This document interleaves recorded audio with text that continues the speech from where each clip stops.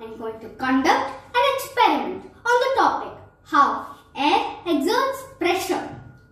The materials we need to conduct this experiment are a glass, a cardboard piece and some water. So first I'll ask one question. When I take the glass and fill it with water and keep the cardboard piece over the glass and flip it over, do you think the cardboard will fall or not? It will fall. Okay, now let's conduct the experiment. First, take the glass and fill it with water. Then, put the cardboard piece over the glass and press it for a few moments.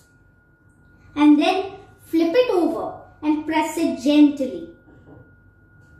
Then, leave your hand.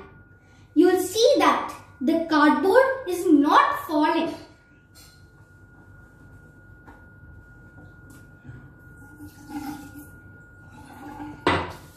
The cardboard was not falling because the air was acting upon it from all four directions equally.